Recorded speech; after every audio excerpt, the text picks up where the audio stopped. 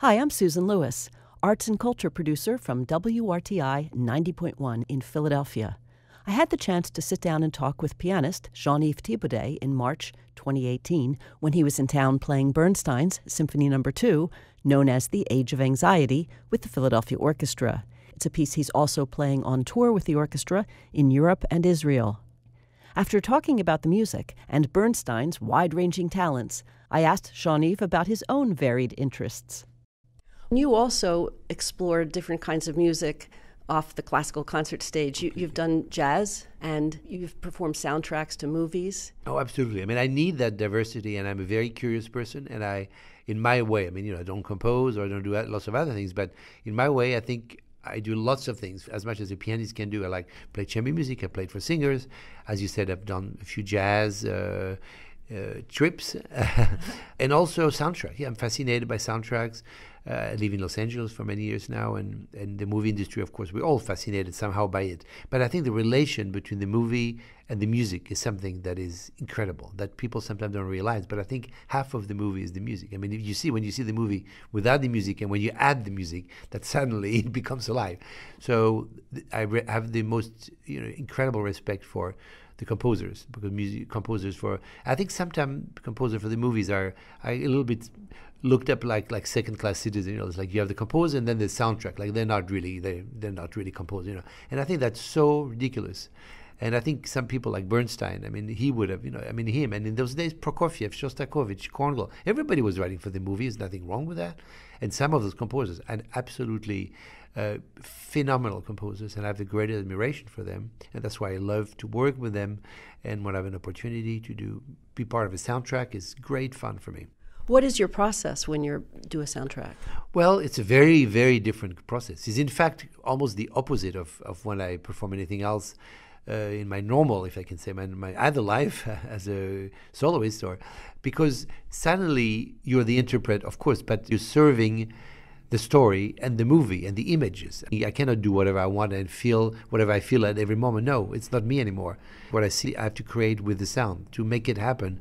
And that's incredible, because sometimes we repeat 17, 20, 25 times the same very small sequence until we get it. Not only together sync, because we have, it's very, in time it's very important, but also the mood and everything. And a good director will come inside the studio and will say, no, here, remember that little boy here, that moment he just looked. I say, okay, we do it again. But then the moment when you got it, it's unbelievable. I can see in the studio, it's like silence. Everybody stops, and then they say, I think we got it. Then we go in and we play the movie with the music, and it just click. It just, something happens.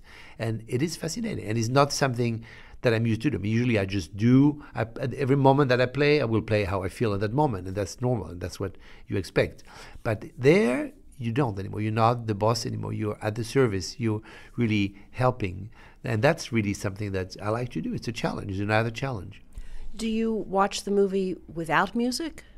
Yes. I rarely watch the entire thing, but I watch as it goes. Sometimes before accepting, even I will watch, a little bit of it. Then I watch bits of it, and certainly before I record anything, I go in the studio and I look at the monitor and I kind of watch it a few times to understand what's going on, or they explain to me where it is in the story. We never do anything in order. That's another thing. Sometimes we start in the middle, in the end, then we do another sequence from the beginning. So it's difficult. So you have to really immediately always immerse yourself in where you are in the story. But I know I'm very prepared and briefed, and you have to. If it's after a book, I read the books. It's all very important. So you've been playing the piano since you were about 3 years old. 5. Technically, my first lesson I was 5. So, I went to the piano when I was 3, apparently. I was attracted to it. So the piano has been part of my life since I'm 3, you're right? But I started studying it since I'm 5, yes. And why do you love the piano? It's just the most miraculous instrument. The piano feels like having the entire orchestra at your hands. I feel like I can do everything. I played violin for 4 years, actually, and it's a beautiful but a very difficult instrument. And also I find it's very limited. You only have 4 strings. I don't know. For me, having started with the piano, I just could not. After 4 years of violin, I said, no, I'm sticking with the piano. This is my instrument. You just feel like the king of the world. You have this, you can create every color, every dynamic. It's just such a rich instrument. Is there music you go to when you're feeling a certain way to practice or play or? Oh, sure. I think it's like visiting friends. It's like calling a friend, and having conversation, or now texting. I mean, whatever it is now, or going on Facebook. But for me, it's going to, if I memorize the piece, just sit at the piano and play it, or just take the score out of my library and say, oh, I feel like playing this. And this, is how you feel. It's like eating something. What you feel suddenly, you feel like eating a dessert. You feel like, and it is important in your life. And that's another thing about music, is that it's like not the only, but thank God there are friends that are never. They're always there with you, but there really aren't so many in life. But music is one of them. You know that music will never do anything against you. It's always there with you. It's always to make you happy, and it's like a friend that's always part of your life. And I think that's so important too. Is there a particular piece? No, it does depend on the moment. It's impossible to say. Okay. Do you have non-musical things you do, like fun downtime things? Oh, I love to do lots of things. Do you have pets?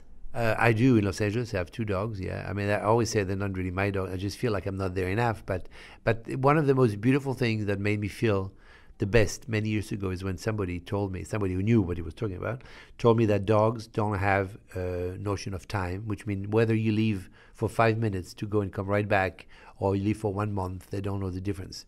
And that made me feel so much better. Because I before that I felt I could not have pets just because I was not. I mean, as long as somebody's taking care of them, obviously, but they don't really know how long you're gone. So whether I just go to the store to get some milk, or I go on tour for 1 month, when I come back, they're just as happy. They give you the same happiness for 5 minutes than for 1 month. So that makes you feel better. Otherwise I would really feel bad about it. But so that's one thing. But so many other things. I love to read. I love to go to the movies. I'm always interested. And same thing with the art, same thing with architecture. I love to venture in a new city. When I've never been there, just walk around and look at things. And we're so lucky to be able to travel so much. And that's why sometimes I said it was frustrating, because we're so quickly in the city that you want to do more. And you also have to be realistic. We're tired from the trip. You have to rest in the afternoon. There's very little time really left. So you have to be really care. I mean, one of my first things is museums. Whenever I go somewhere, if I have time, I immediately go to a museum. If I can carve 1 hour of my schedule, I'll go to a museum, especially in one I don't know, or if it's one I know, then I'll go straight to my favorites, like visiting friends. I go to that painting, that sculpture, and that's fabulous too. You say, okay, I'm going back to Chicago. Oh, I'll go to the Arts Institute and say hi to that Monet painting. That is one of my favorites, and it's really special. So you mentioned that when you perform in concert, you play the way you feel in the moment. And I suppose even when you've played a piece like The Age of Anxiety many, many times, every time is different. And you're playing this with the Philadelphia Orchestra on tour. Yes. When you're playing in different cities, do the different audiences affect the performances? Well, I think everything does. I think the whole as well. I think it's very important, the whole, the acoustic, all of that. It makes a difference. And of course, I think the atmosphere, also being in a different city, in a different country, everything, the trip, everything, we're human, we react to things. We all do, as a group, as an individual. And that's why a tour is always a fascinating moment, because we get to know each other even better, and we react to all those things together. And I think it will be very interesting. I think some places where the orchestra doesn't go so often, to go to those other great halls in the world, I think it is an inspiration. Thank you so much, Jean-Yves Thibaudet. Thank you. Everything you hear on WRTI is made possible by members. Please join today